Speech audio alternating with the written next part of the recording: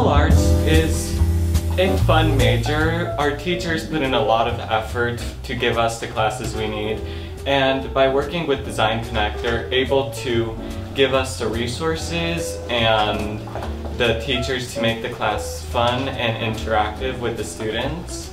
I really like the visual arts program here.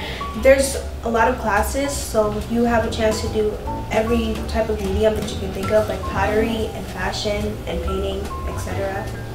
In my last couple of years here, I have loved visual arts. I get to sit down for hours and do what I love, go out of my comfort zone and just explore what I can do, get better.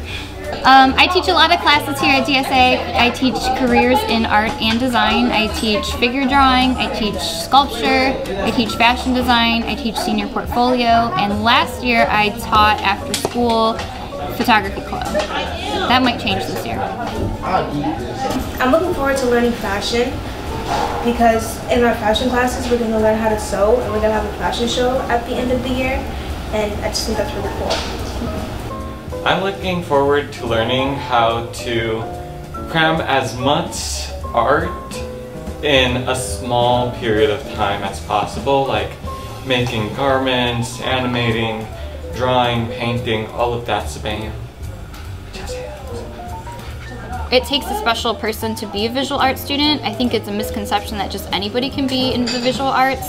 Me and Miss Rubian can definitely teach anybody. You really have to be open to experiencing new things in order to be a visual arts student, right? I think you must be vulnerable enough to fail. That's a huge part of being an artist, which is why not everybody is one. Since we learn so many things, I'm getting disciplines from different types of art. Like with painting, I'm learning more about rendering, and then if I want to become like a character designer, I can apply that to that type of art. I definitely learned a lot. Ms. Hall has made me draw characters, cars, bones, different anatomy, and things that I wouldn't have done if she didn't make me do it.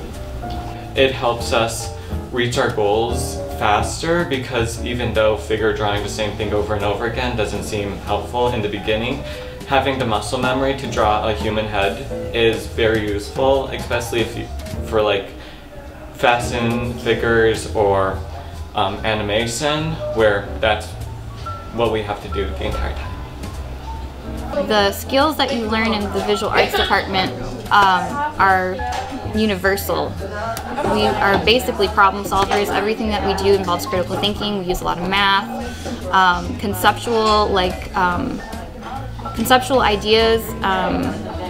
We have to work together on a lot of things. So really, I think the visual art experience prepares my kids for anything out in the real world, whether they want to go right to work or if they want to go to a four-year degree, whatever. Whenever I see anything, especially faces, I just think about drawing them, which is kind of creepy because I look at somebody and then I just want to take a picture of them and draw them. Every time I look at something, I see the dimensions, the shapes, how I could draw it, really everything.